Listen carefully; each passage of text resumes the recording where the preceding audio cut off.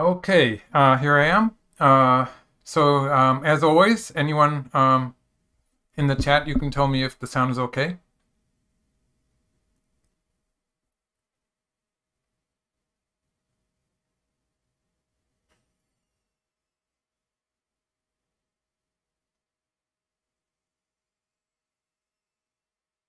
Oh, good. Thank you, Derek. Okay, so hello everyone. I'll start. So this is the quarterfinals of the Samsung Cup, and today, quarterfinals. Obviously, there's 4 games being played by a total of 8 players. But today they only have 2 games being played. So the other game is Shinjinso, who is my favorite to win this tournament. It's loud. I can turn it down a little bit. It's Shinjinso. And it is, yes. Yeah, I wouldn't be surprised. I'm worried about the internet situation in Korea because they are having some issues there. And I hope that Go Baduk Weichi isn't correct because I am a bit worried that they might have continue to have some problems with the internet. The games today were delayed 1 hour because of that. And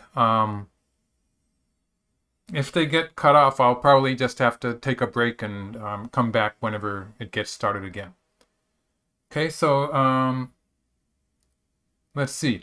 Okay, so that's one thing. Also, I wanted to tell you that a lot of people here who come to watch my live streams were suggesting I should do it on Twitch also. So I have made, I quickly made a channel on Twitch, and it's just bare bones at this point. So I'll give you a link, just in case people want to go and take a look at the Twitch channel, and tell me what I'm doing wrong. So I'll put a link in here. And I don't know anything about Twitch, so so maybe I'm making some terrible mistakes there. You can just tell me if I am. So that's it. Let's take a look at the game. There's something that's happening on the left side. I think some people were talking about it in the comments, asking what happens if white cuts at c9. There were people who were asking that question. This is something that locally it's not really working, but it interferes with the lower left corner.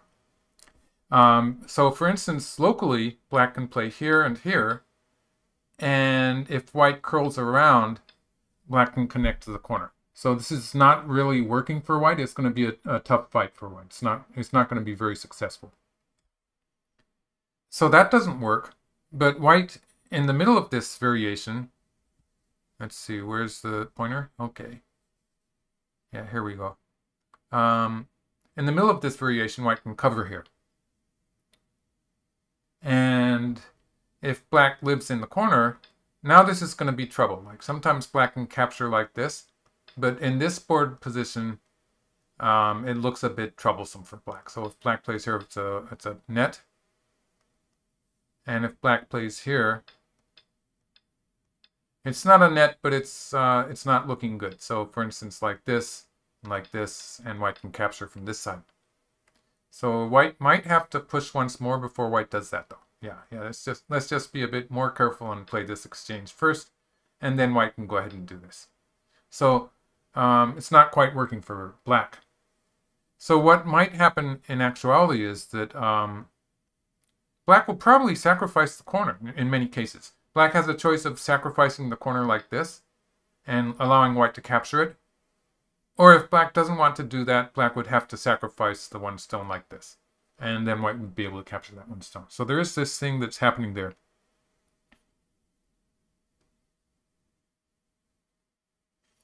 Twitch is ahead of us. Okay. Yeah, I'll have to figure out that with some test broadcasts. Like I created my Twitch channel and made it possible for me to broadcast on both at the same time. I worked that out a few seconds before my live stream here, so it's not really as if I've gotten into the details. I'll probably do some tests and figure out how to make the timing work together. Okay, let's just go back to the beginning of the game now.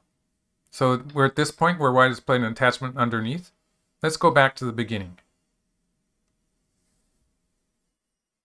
All right, so black played the this opening. This is actually playing a 3-4 point, and if white plays diagonally, playing these 2 3-4 points facing each other, it's become a fairly popular opening.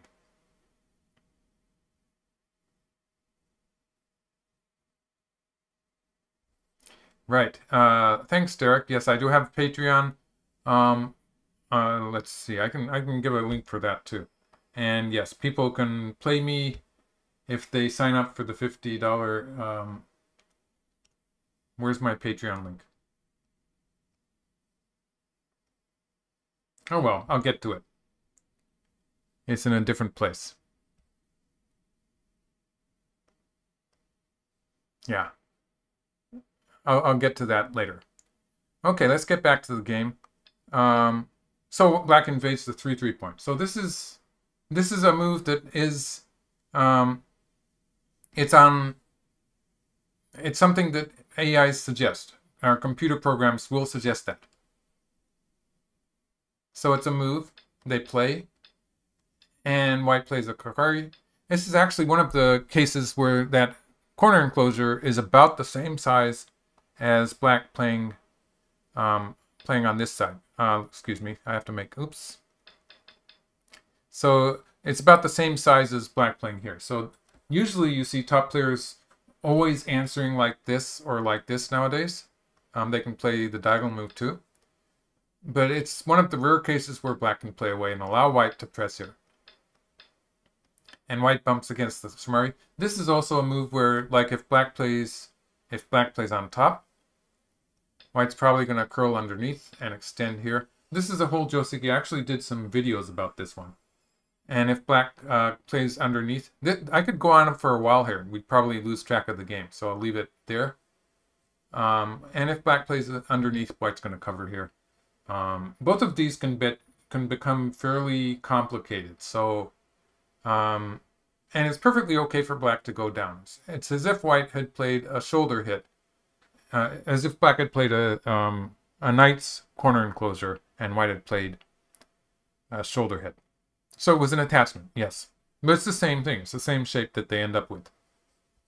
And just once here, basically, black had a number of choices and white wanted black to commit there. So after playing that exchange, it is feasible that that exchange, having seen that black has played underneath like this, it's conceivable that white can think of this as a profit, a kikashi. Although it's really hard to judge whether it really is good, or in some cases it's going to be a bad move. So it sort of depends on how they continue. So black plays, this is a fairly conservative extension where black could have played one more to the right, putting more pressure on white, and this would be aiming at the peep here directly. Whereas this move, as we see here, it's just extending one more move. And white's group there, it's not alive yet. Right. Just sign up to my channel or look at it, and if you look for AI Joseki, there's a whole section of AI Josekis that I have those modern moves in. Okay, so at this point, it's interesting because computer programs like AlphaGo, and now it's KataGo and Leela, and some of the stronger ones that are not quite as accessible, like I'm usually just using programs that I can actually install onto my computer. So it's I have a lot of control over what I do with it. But of course, there are some very strong Chinese programs too, like Fine Art, and there's another one, forget the name, which you can sometimes get on servers. So they tend to have a completely different variation for when white plays here. So this is a move that we considered very effective. And basically the idea here is that if this happens and white pushes through and cuts, if the ladder favors white, this is going to work for white, because if black captures that one stone, white can just capture these black stones here. So white wins the race to capture. Galaxy, yes. Thank you, James. James Sedgwick has it. That's one of the strong programs. And so this is working for white. And apparently it's okay for black when black does something like this. And it's probably going to be something like this. White could have done this, actually. But this is the way black's going to handle it. And that black stone on the right is not completely dead. And it works in its own way for black also. So this would be about even, I think.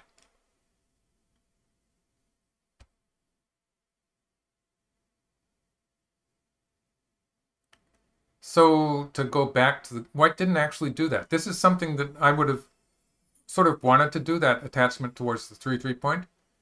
Just because if black plays the old joseki, which is to do something like this, and white can, for instance, white can do this, and that's going to settle the whole corner, or white can play here. This usually settles the corner also, because white is threatening to push through and cut here, which is usually just going to capture those two black stones there. So white's going to get a strong position there, and would probably continue with something on the lower side, yeah. So this was an option, but he didn't actually go for that. Interesting to see white play there. I would never have thought of that move. And black plays here. So this is how black sort of punishes that that white stone at its f4. And so black's making a nice moyo there.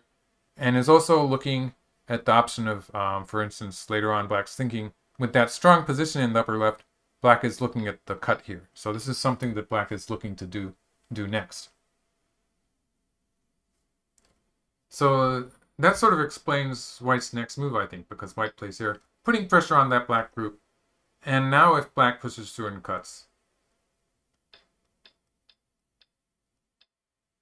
black sort of owes a move there, because that white stone that happens to have a triangle on it, the marked stone, is threatening to kill the black group in the corner.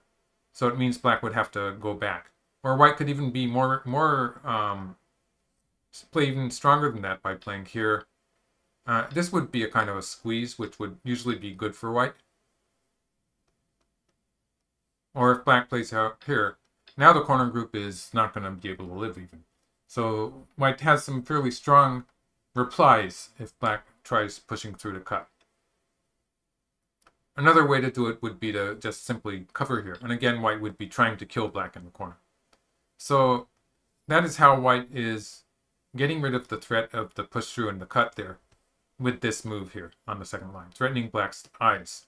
So black rolled and extended here. So this is a way of living in the corner.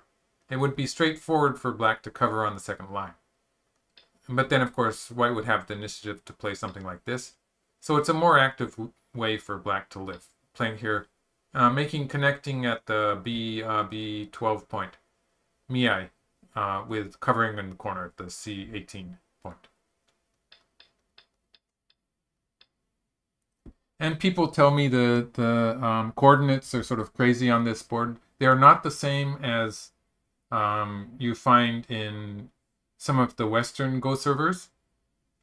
But they're just particular to this server. The convenient thing about this server is that it also has the moves are there automatically, so it makes it easy for me. I don't have to input them, have someone input the moves or do it myself.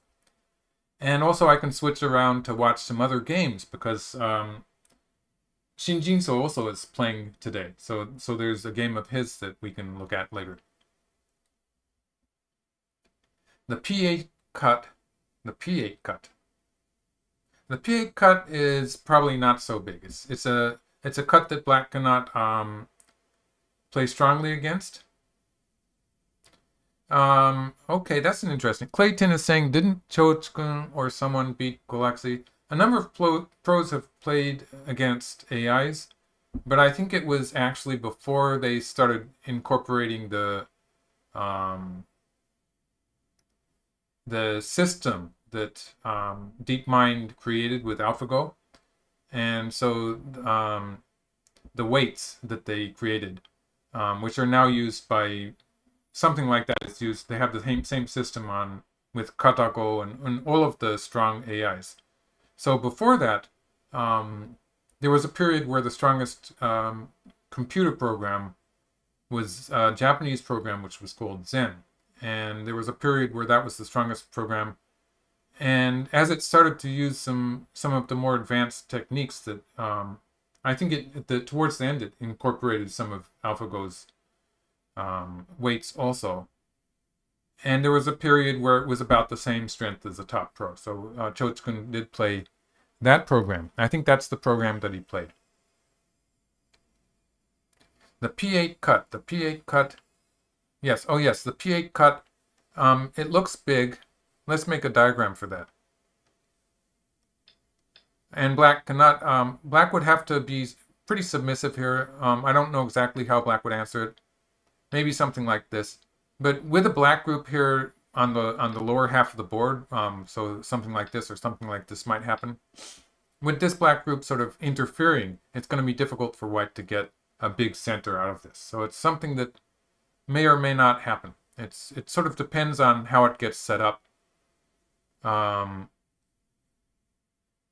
And maybe white's not going to do that because white's group on the upper side is, for the time being, it's alive anyway.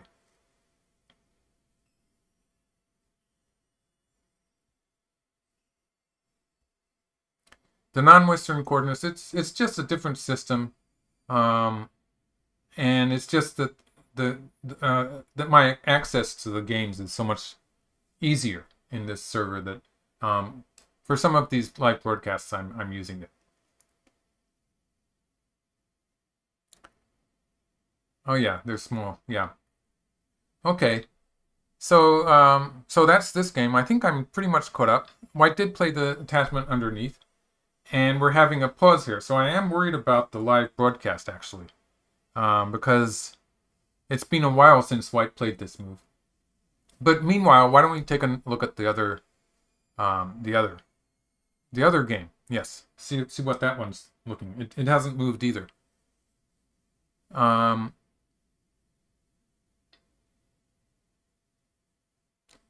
So let's see.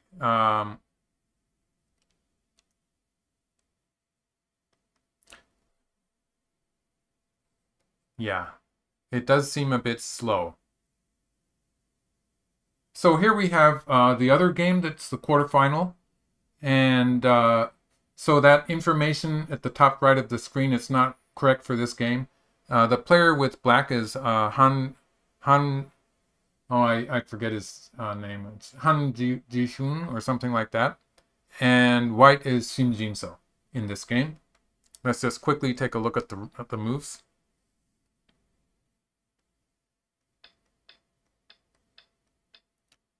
Okay, black plays an approach move, and white dives into the 3-3 point. This is just something that happens here.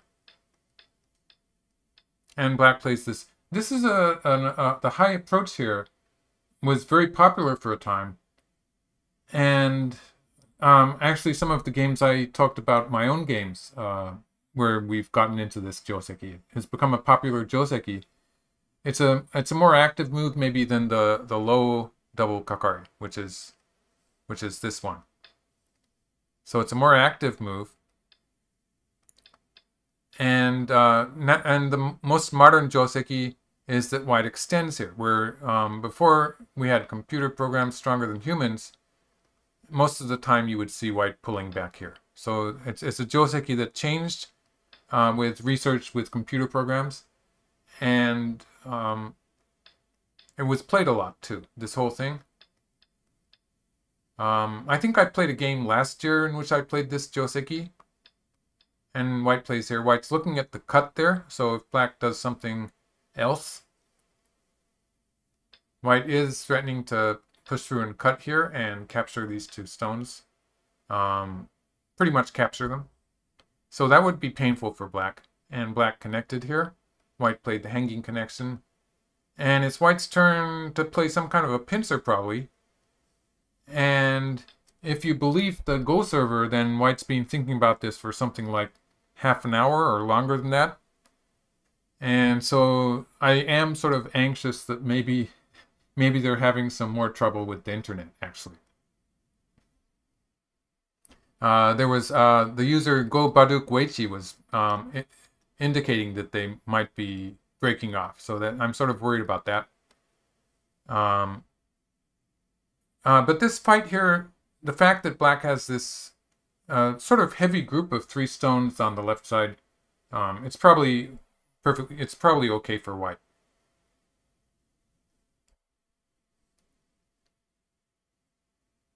Okay, let's go back. Let's go back to the other game just for a moment.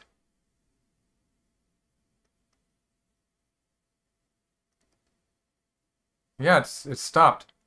It seems to be live. The clock is moving, but I don't see anything happening in the game. There are some other games going on. Like you'd wonder what happened to the 2 of the strongest Japanese players.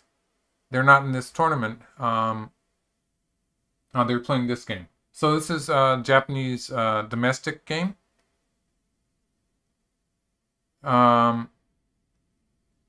Yes, they're playing the games online. Except for this one, which is in Japan, it's being played face-to-face.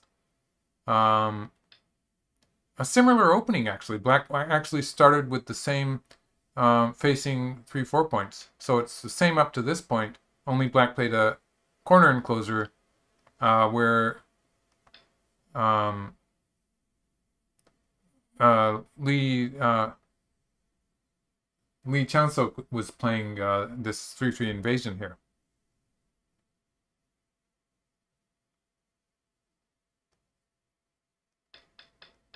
So a pretty mundane beginning here, and like this.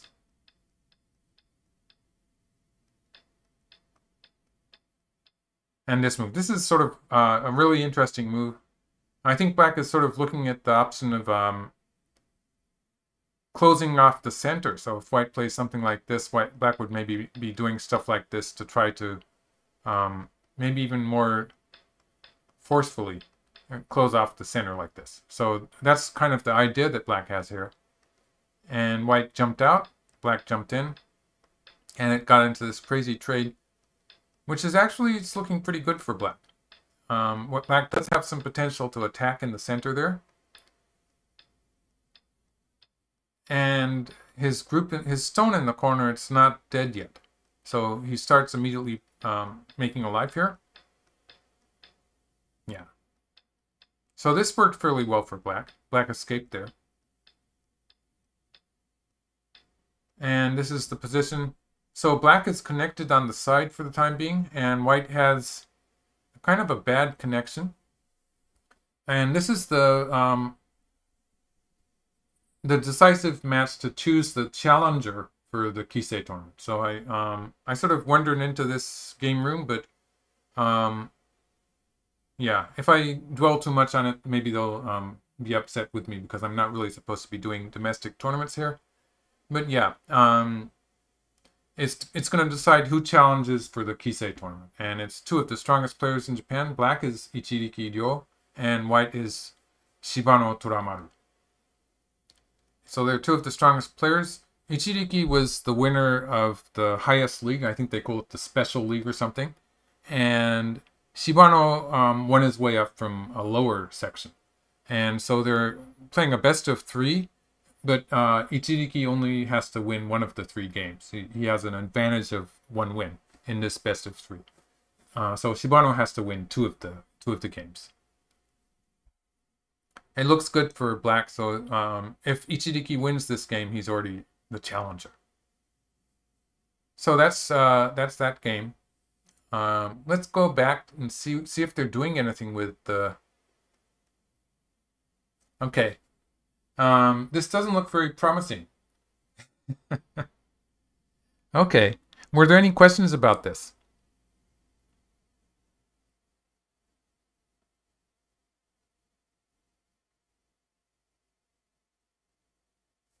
P14. P14.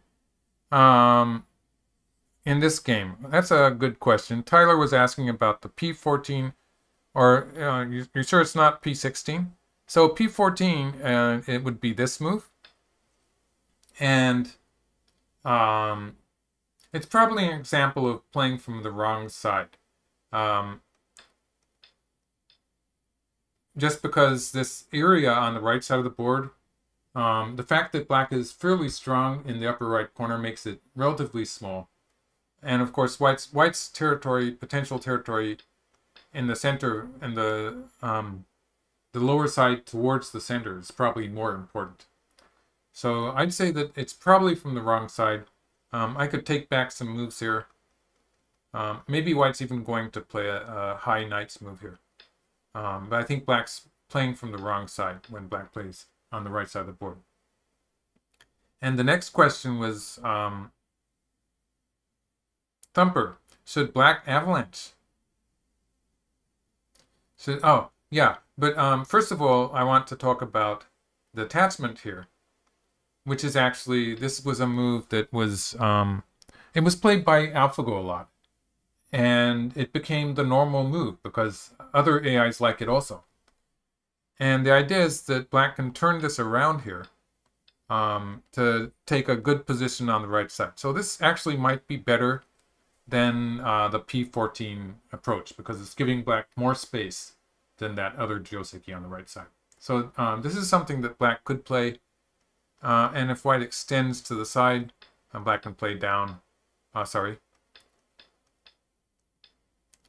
Usually it goes something like this. In this case, black might even be trying something towards the left here, since white has that area. And then Thumper was asking, should black avalanche? And that's a really good question. Oh, go Dave89. Good morning.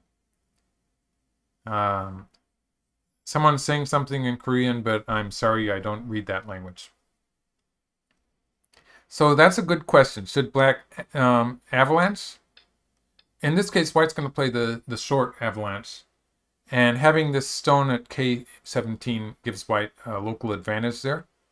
Let's see how this is going to turn out. So, for instance, like this.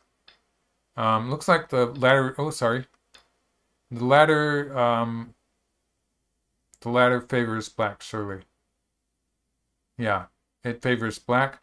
But white can play, maybe even play this one first and play here. And black will not be able to, white could even capture this side. So black's not going to be able to accomplish much in this fight.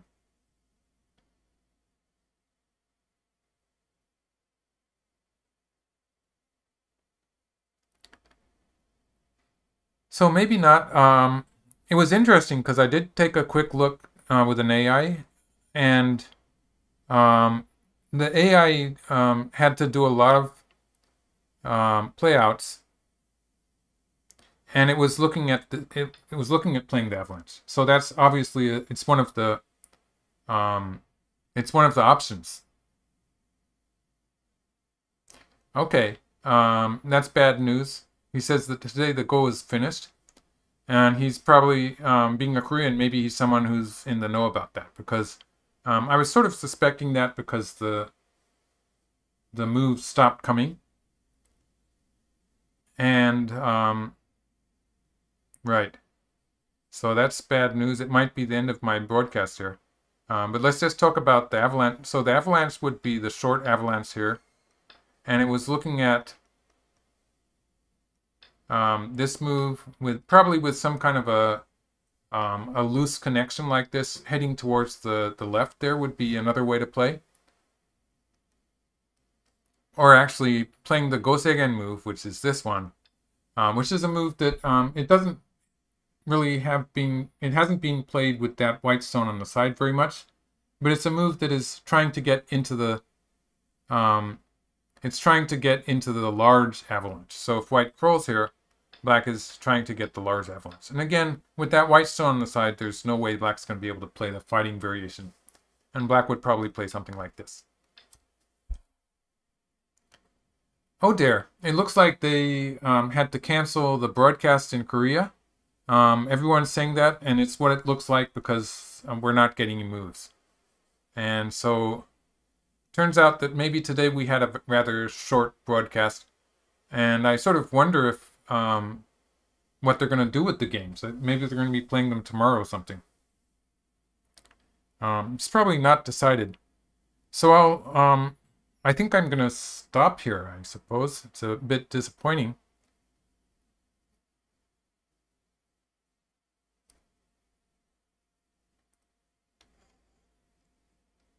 As white, how do you decide?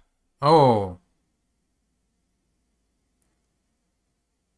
Rick Rubenstein is asking, as white, how do you decide when giving black that huge upper left is okay? It's hard to decide. You find it hard to judge. It is hard to judge. In this case, it's sort of okay because white has so much space there.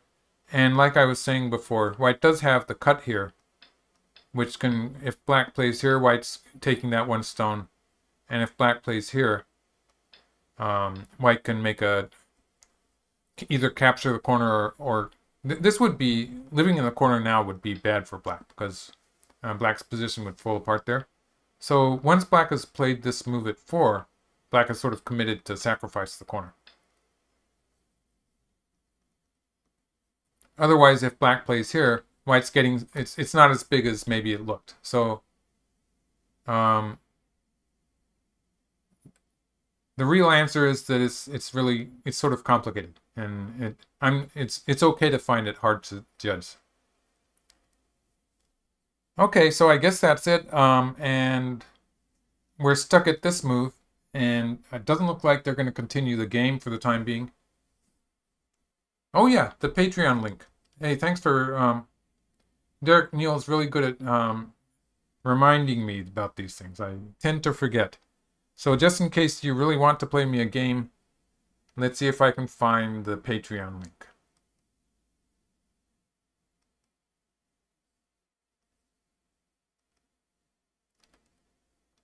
Just so people, and there's all sorts of tiers.